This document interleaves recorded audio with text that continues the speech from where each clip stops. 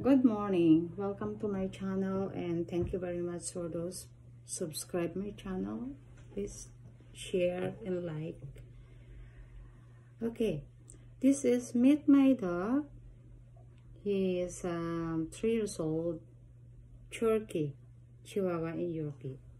Okay, today I'm gonna teach you how to brush at home. So first, you see if your dog fur is matted. If matted, you need to spray detangular. Once you spray detangular, brush it. If really matted to the skin, I guess I advise you to bring to the grooming shop so that they can shave it number 10. Or if not really matted, after you spray the detangular, as I mentioned, you need to brush it. If it's still matted, you need to use this. Brush it. Then to loosen it more. Then to make sure that really the mat is gone, use this one. Okay? So that's why we advise you brush your dog at least 3 times a week, or as much as possible. If you can brush daily, is more better. So now you need to check the eyes all the time, and what you're gonna do, take the cotton, put in a little bit of water and damp it until soften. Those dirt there soften. Then you use the little comb, very small comb, and brush it and clean it. Okay, do it daily so that the dirt won't accumulate and have eye infection.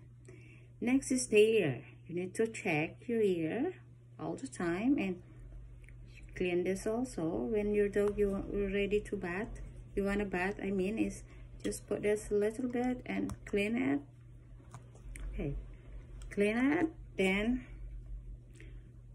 take another cotton, roll it, put it there.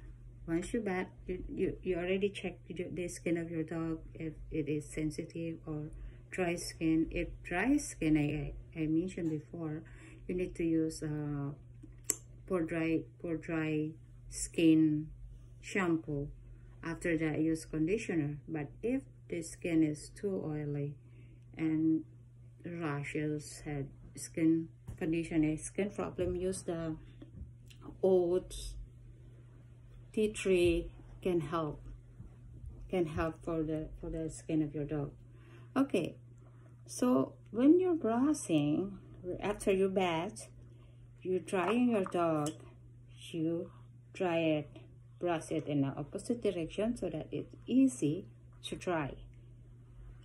So same as when the dog is shorter, you did the same too. But if dry, just follow the direction of the coat. Okay, I brush my dog every day, but to those really long hair, you brush it. You judge your own judgment. You common sense it.